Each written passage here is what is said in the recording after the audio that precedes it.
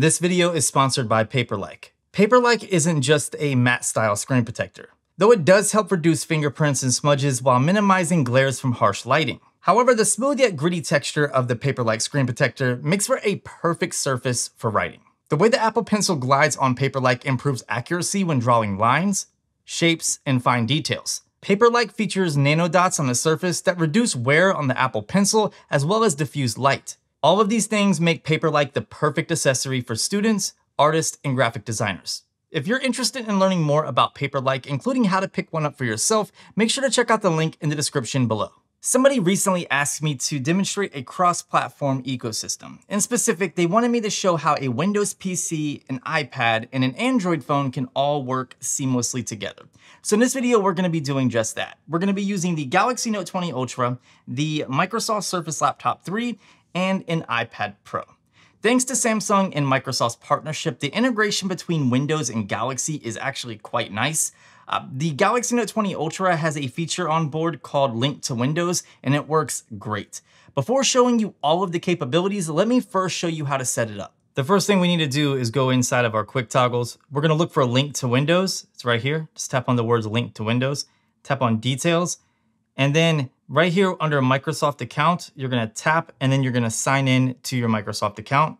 Tap on Link your phone to PC. So we're gonna tap Continue.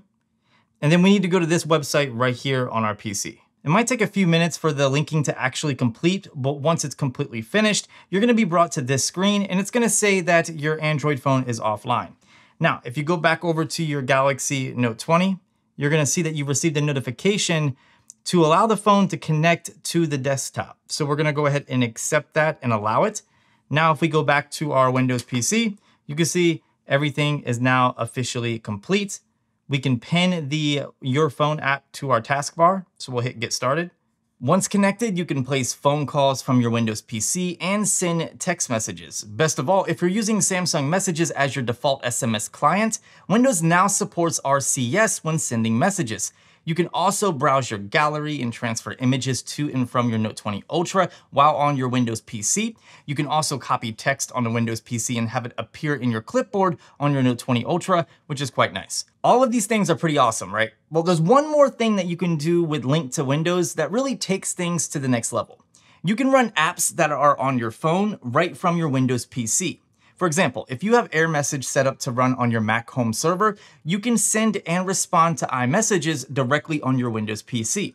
I can cover this in more detail in a separate video, so if you're interested in learning how I use iMessage on Android and now on Windows, let me know and I'll bust out a video.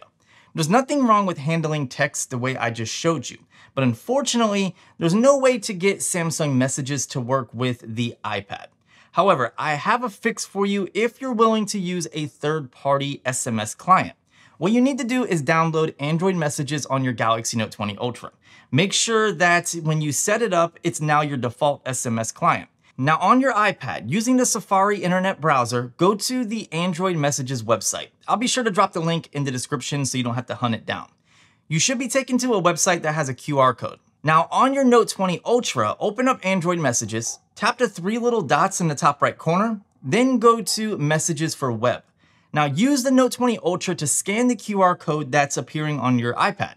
Make sure to trust the computer or device, that way you don't have to do this over and over again. You should see all of your messages from your Note now on your iPad. Since this is a web-based app, you'll need to have an internet connection in order to use it, which shouldn't be too big of a deal since the Note 20 Ultra and most carriers do support mobile hotspots. Of course, if your iPad is an LTE model, this will make things even easier and much faster. Now we need to clean it up and make it easier to open like it was a regular app. What you need to do is tap the Share button in Safari, scroll all the way down until you see Add to Home Screen, and tap that. Type in the name that you would like the app to be titled, and then tap Add. Now just add the icon to your dock, and now you can quickly launch Android Messages. I covered this in a previous video along with the ability to change the icon to whatever you would like, so make sure to click the video in the card above.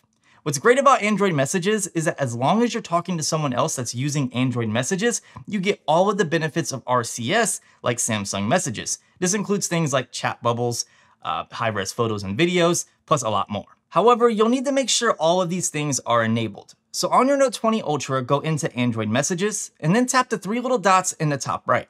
Now tap on Settings, Chat Features, and make sure Enable Chat Features is turned on. Then head back over to your iPad, follow those same exact steps, and make sure it's turned on there as well. All right, so we have the iPad taken care of when it comes to sending and receiving messages that are on your notes. But in the process, we lost the ability to do it on the Windows PC since we're no longer using Samsung Messages. That's okay, there's a couple ways to fix this. The first and easiest way is to just launch the Android Messages app using the Link to Windows feature. While this may be the easiest way, it's not necessarily the best since your phone's display does need to stay turned on in order to use it. The second way is to open up the Microsoft Edge browser and visit the Android Messages website. Scan the QR code, trust a computer, and make sure your text messages are now appearing on your Windows PC. While you're inside the Edge browser, go to the top right-hand corner and click the three little dots. Scroll down until you see Apps, then click on Install Site as App. This should bring up a separate window with Android Messages that looks much more like an actual app versus a website. Now, go down to your taskbar where the Android Messages icon is, right-click and pin to taskbar. Now you have the ability to send and receive messages on all three devices while retaining all of the benefits of RCS. This makes it truly like an Android version of iMessage. Oh yeah, I almost forgot, Android Messages now has Google Duo support, so you can place video and voice calls from all three devices, but you will need to download the Google Duo app on the iPad. The next thing we need to figure out is how to wirelessly transfer files between each of these devices in a cohesive way on the fly. The easiest way is to simply use a cloud service like OneDrive. Open up OneDrive on the device that has the files you need and place them inside the OneDrive folder or app. Give them time to upload, then launch OneDrive on the other device to copy them over. Simple stuff, but could be a little inconvenient if you don't have an internet connection. So what I recommend is downloading Send Anywhere, create an account, and log into that account on all three devices. Send Anywhere works just like AirDrop when it comes to wireless file share. It's a free app and it does have ads, but they're really not too bad. Let me give you a quick example of how it works.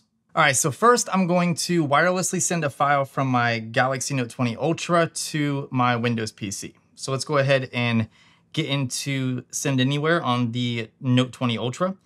And we're gonna go under Photos, and I'm just going to pick a series of photos and we will send them. All right, so I have 5 photos selected. I'm going to tap Send. And right here you can see it's located the Windows computer.